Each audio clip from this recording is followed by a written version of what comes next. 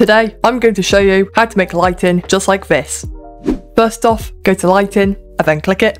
Then in the properties, go to ambient, and then we're going to change this to like a purple colour.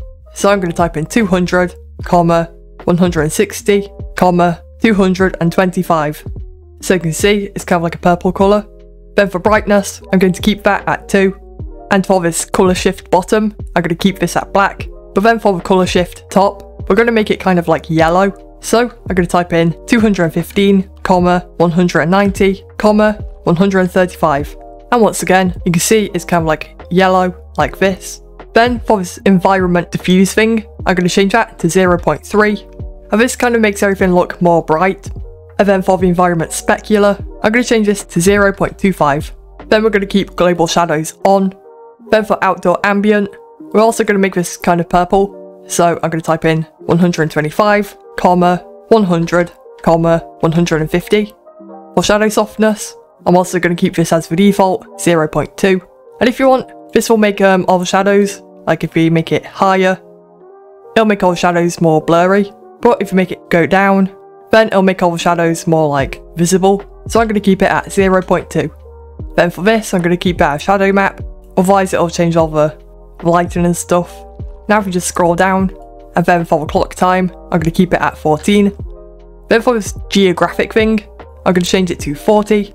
And this is like the direction of the shadows and light, so 40. Then we can leave all this. For exposure, I'm going to keep it at the default, which should be 0.